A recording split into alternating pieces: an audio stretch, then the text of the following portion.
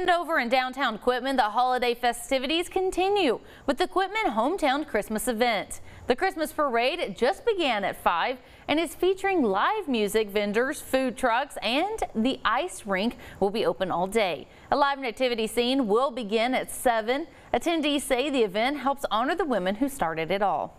It started 4 years ago with some very influential people in our community, one very special Isla Wisdom, and we have since lost Miss Isla, and we continue this tradition in her spirit and her honor.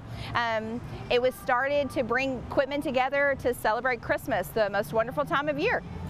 The event will run until 8 in the evening.